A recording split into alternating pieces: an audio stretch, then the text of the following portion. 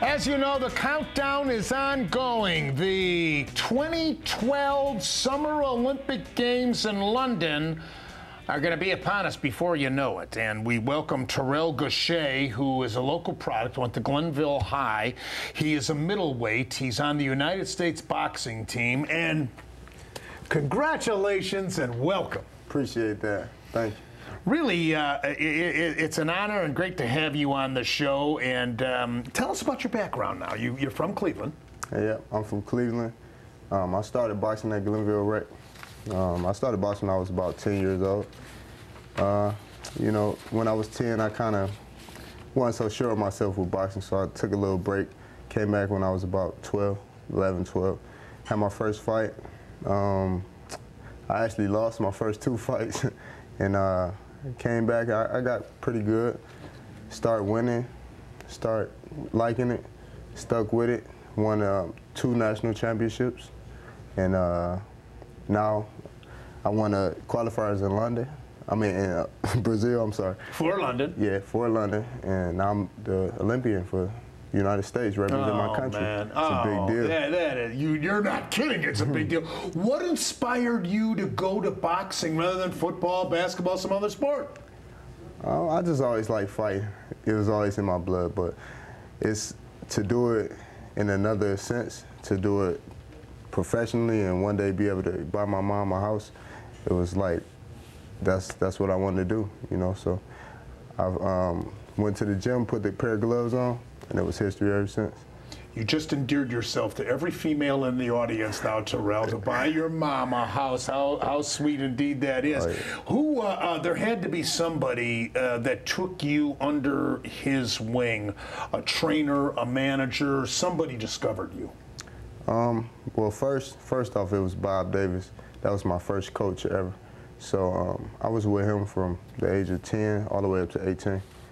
And Renard Sappho is my current coach. I've been with him for 4 years, but I knew him since I started boxing. He was working with my coach. And he just had a lot of people at his gym, a lot of champions, and I liked what was going on over there, so I ventured out and got with him, and I've been successful.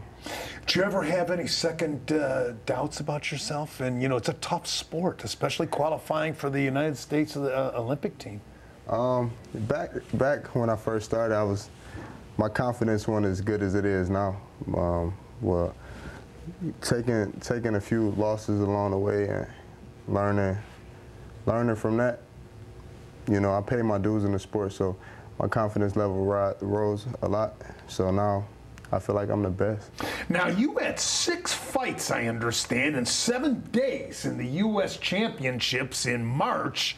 And I want you to tell us about that. But, man, you had to get tired. I was a piece of cake. No, I'm just playing. No, I'm just playing. It was a lot of nice competitive fights. My first fight was actually a close one. It was 18-16 against a guy named Caleb Plant, a good friend of mine. But and I was mentally prepared for that fight as well as physically. So I knew what it took, and I was willing to do everything to get my spot. So at the end, I wasn't even tired, to tell you the truth. In May, you went to the America's Continental Championships in order to qualify for the Olympics. Mm-hmm. And I understand there were national champions there from different countries. It was a lot of top fighters from all over the world, and we just had to go in there and see who was the toughest. And not only did I qualify, but I won the whole tournament. So to tell you something right there, I was ready and focused.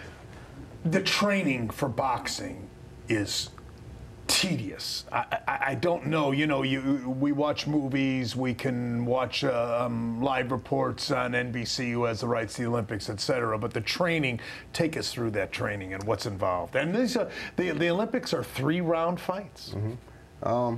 People kind of get the wrong idea. They say it's only 3 rounds, but it's an intense 3 rounds. You know, 3 rounds. We giving it all we got every round, every second. We don't take no time off. So it's a tough sport. the training for boxing is just like non-stop, because every day of your life you gotta be, the way you live, even outside the gym, it all play a part. So you gotta just be disciplined with your diet, even the way you think. It's just, you can play any other sport, but you can't play boxing. It's just How much do you run a day? I run up to 8 miles. Oh. 8 miles. I actually ran 10 miles before.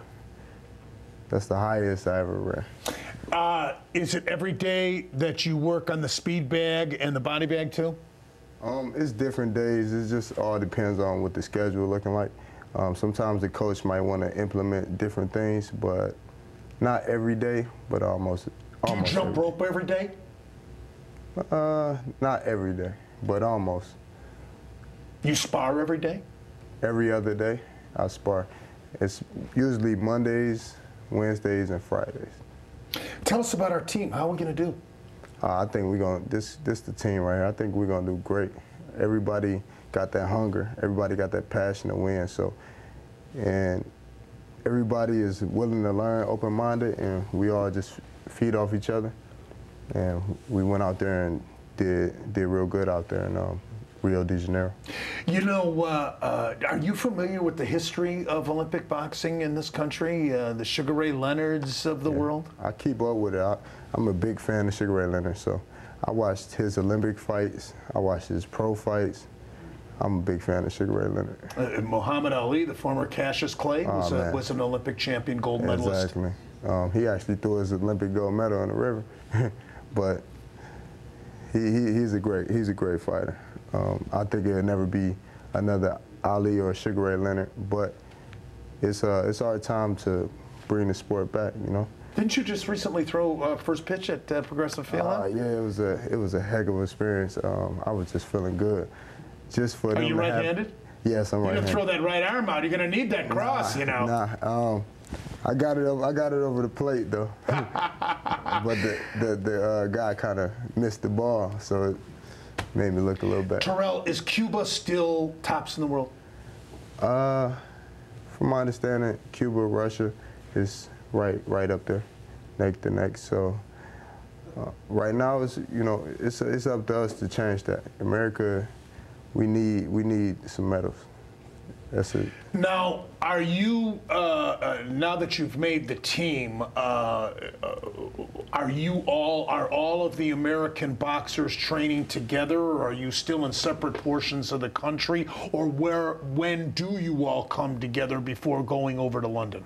The training camp is actually set for June 27th, but we do other events and get together. Like we're going down to Vegas to watch the Manny Pacquiao fight and do some. The whole team? The whole team. Oh, that's cool. Yes. So we do train together, but everybody's in their own city right now and doing their own little thing with they individual coaches.